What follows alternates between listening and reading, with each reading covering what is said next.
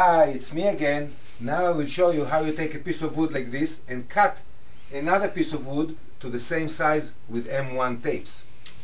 So I take the piece, I put M1 tapes on it and lock it in position. I'm done.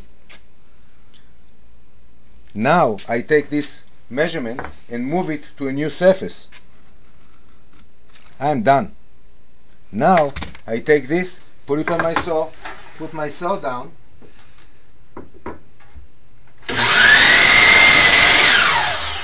and I have exactly the same measurement. Check here. Right on. Now I can take this measurement, if I need to, in any position, move it to here. Do my scribe. Take the piece, bring it to here.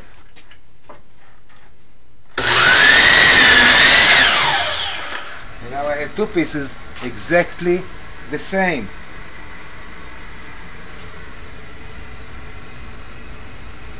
%100%. This is how easy it is to work with M1.